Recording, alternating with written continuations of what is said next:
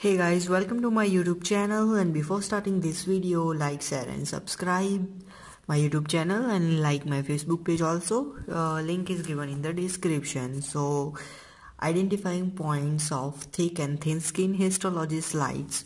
So for thick skin has thick epidermis of stratified squamous keratinoid epithelium.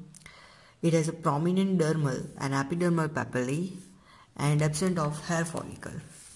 And for thin skin has a thin epidermis, stratified non-keratinized epithelium, unmarked dermal and epidermal papillae, and hair follicle with the sebaceous gland. So this is the identifying points, and other structures are given in the diagrams. Here you can see the both diagram.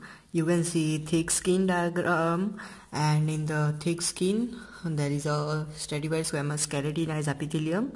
You can see the prominent dermal and epidermal papillae and hair follicles that are absent.